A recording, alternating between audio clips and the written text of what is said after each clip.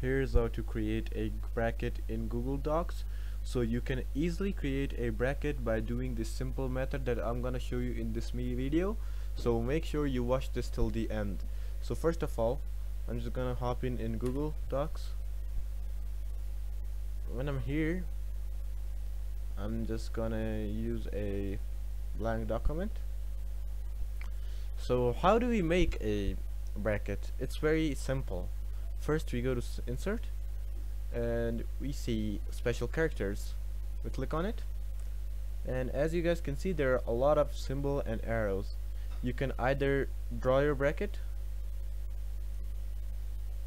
just like that, there are many brackets, or you can just write bracket, and there are many types of bracket, but mostly people use these types of brackets, or these. Let's say I want this left square bracket and the right square, but it's very small. So how do you make it large? It's very simple. Just drag on it and press the font increase size. You can increase it as much as you want. As you guys can see, I can type my letter on the bracket or anything,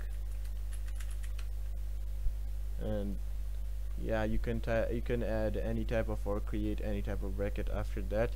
So yeah, that's basically it on how to create a bracket in Google Docs.